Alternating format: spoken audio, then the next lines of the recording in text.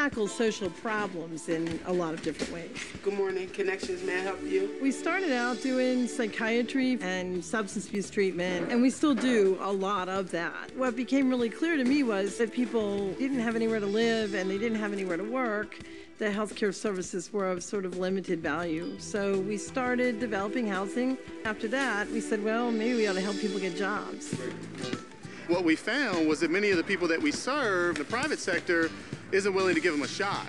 So we said, okay, I guess people don't have anywhere to work. We'll develop small businesses.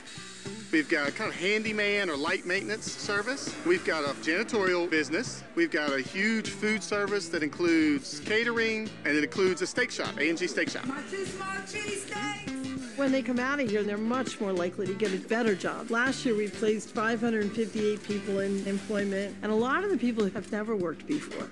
I came from a halfway house, and I got hired to help supervise for janitorial. It makes me feel really good inside that I can actually help people. I kept going back and forth to jail, for like years and years and years. And then, nice guy, working every day. We were really impressed by the breadth and depth of what they were doing, and Cathy herself as a dynamic leader. In 2006, they won our Neighborhood Builder Award. It's made a huge difference to us. When you win the Neighborhood Builders Award, first of all, you get $200,000. That helped us to kind of move into the creation of the small businesses. And then you also get to go and meet all of the other award winners throughout the country and send your leader and an emerging leader to a series of trainings. I was actually privileged to participate in that leadership training through Bank of America. It was extraordinary. Bank of America continues to support you in all kinds of ways. Volunteers, money. If I need something, I call April and ask her, they get it done. They're helping those that receive the least amount of help. It means the world to me. A society's really only as good as the people who are at its bottom. It's really important to help